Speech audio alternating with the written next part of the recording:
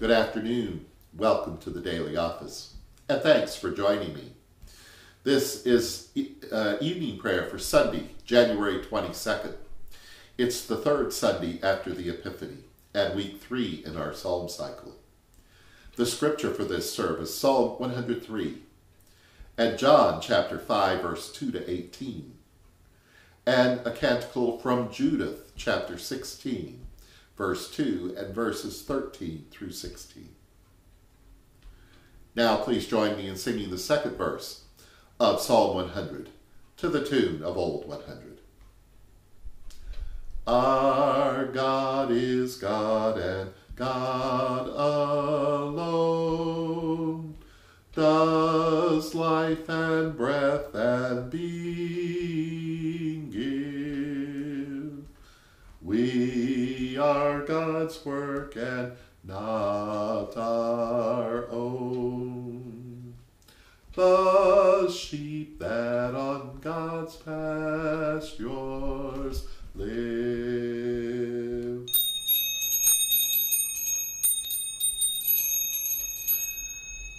O God, come to my assistance, make haste to help me. Glory to you, source of all being, eternal Word and Holy Spirit, as in the beginning, so now and forever. Amen. Hallelujah, bless the Most High, my soul, and all that is within me, bless God's holy name. Hallelujah, Psalm 103. Please recite it with me. Hallelujah, bless the Most High, my soul, and all that is within me, bless God's holy name. Bless the Most High, my soul, and do not forget God's blessings, who forgives all my iniquities, who heals all my diseases, who redeems my life from destruction, and who crowns me with loving kindness and tender mercies, who satisfies my hunger with good things, so that my youth is renewed like the eagles. You, my God, execute righteousness and judgment for all that are oppressed. You made known your ways to Moses, your acts to the children of Israel. You are loving and gracious, slow to anger and full of mercy. You will not always chide, nor will you be angry forever. You have not dealt with us as we deserve, nor rewarded us according to our iniquities. For as the heaven is high above the earth, so great is your mercy toward those that fear you. As far as the east is from the west, so far have you removed our transgressions from us. Like parents who take pity upon their children, so you love them that fear you. For you know of what we are made, and remember that we are dust. As for the children of the earth, their days are like the grass, like the flowers of the field, so they flourish. And then the wind passes over, and they are gone, and that place shall know them no more. But your mercy is from everlasting to everlasting upon them that fear you, and your righteousness unto children's children, to such as keep your covenant, and to those that remember to do your commandments. You have prepared your throne in the heavens, and your kingdom rules over all. Bless the Most High, you angels, that excel in strength, that do God's commandments, listening to God's word. Bless the Most High, all God's hosts, you ministers of God, that do God's pleasures. Bless the Most High, all God's works, in all places of God's dominion.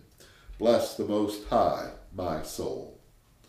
Glory to you, source of all being, eternal Word and Holy Spirit, as in the beginning, so now and forever. Amen. Hallelujah.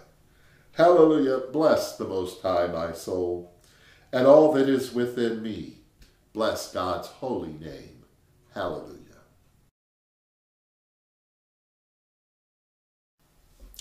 A reading from the Holy Gospel according to John, chapter 5, beginning at verse 2. Now in Jerusalem, by the sheep gate, there is a pool, called in Hebrew Bethzatha, which has 5 porticos. And in these lay many invalids, blind, lame, and paralyzed. One man was there who had been ill for 38 years. And when Jesus saw him lying there, and knew that he had been there a long time, he said to him, "Do you want to be made well?" And the sick man answered him, "Sir, I have no one to put me into the pool when the water is stirred up. And while I am making my way, someone else steps down ahead of me." Jesus said to him, "Stand up, take your mat, and walk." At once the man was made well, and he took up his mat and began to walk. Now that day was a Sabbath, and so the Jews said to the man who had been cured, "It is the Sabbath, it is not lawful for you to carry your mat." But he answered them, "The man who made me well said to me, 'Take up your mat and walk.'" They asked him, "Who is the man who said to you, 'Take it up and walk'?" Now the man who had been healed did not know who it was, for Jesus had disappeared in the crowd that was there. Later, Jesus found him in the temple and said to him, "See, you have been made well. Do not sin any more, so that nothing worse happens to you." The man went away and told the Jews that it was Jesus who had made him well. And therefore the Jews started persecuting Jesus, because he was doing such things on the Sabbath. But Jesus answered them, "My Father is still working, and I also am working." And for this reason the Jews were seeking all the more to kill him, because he was not only breaking the Sabbath, but he was also calling God his own Father, thereby making himself equal to God. Here ends the lesson.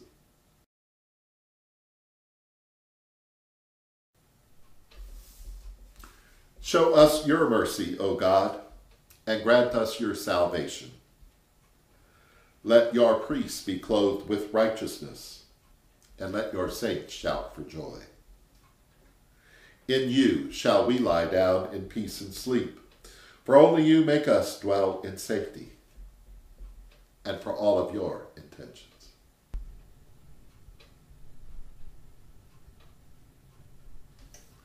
And now, in the words our Savior taught us, we are bold to say, "Our beloved, which art in heaven, holy is your name. Your kingdom come, your will be done on earth as it is in heaven. Give us this day our daily bread. Forgive us as we forgive others. Lead us not into temptation, but deliver us from evil.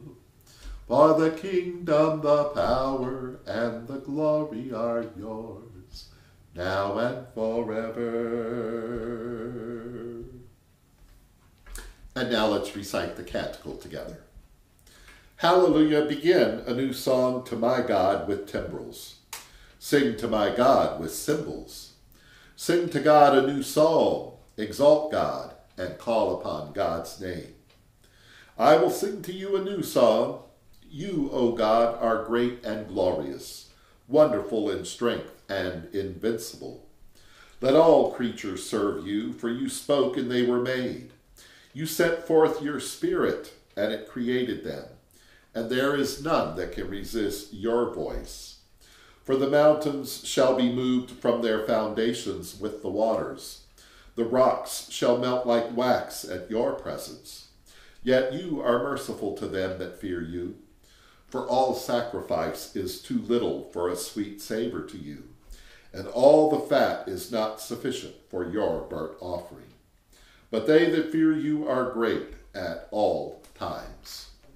Glory to you, source of all being, eternal Word and Holy Spirit, as in the beginning, so now and forever. Amen. Hallelujah.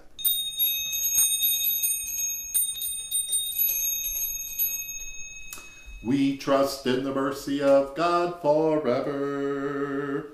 And may the God of hope fill us with all joy and peace in believing through the power of the Holy Spirit. Amen. Hallelujah.